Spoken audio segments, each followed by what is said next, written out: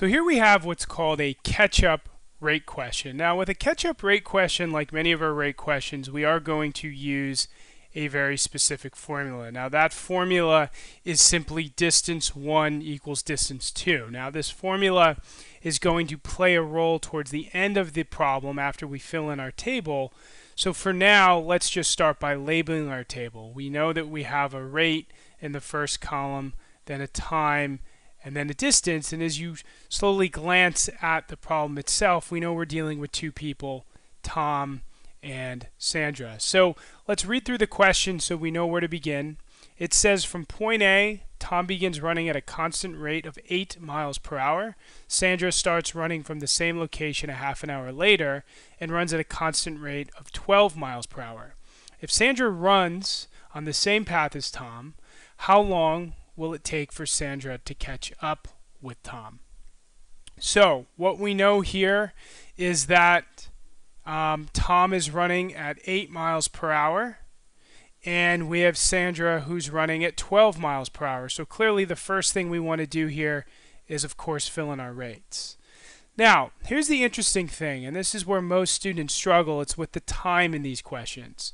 Now, it's saying that Tom begins running, and then Sandra starts running a half an hour later, meaning she's leaving later. So by the time Sandra catches Tom, it's quite clear that he will have been running for 30 minutes more, or in other words, a half an hour more. So if we label Sandra's time as X and Tom as X plus 1/2, well, what that means is we now have both of their times, and notice we only have one variable for our times. Now, here's the best part. Rate times time equals distance. So we have Tom's distance as 8 times x plus 1/2, which in other words is 8x plus 4. And then Sandra's distance, simply 12x.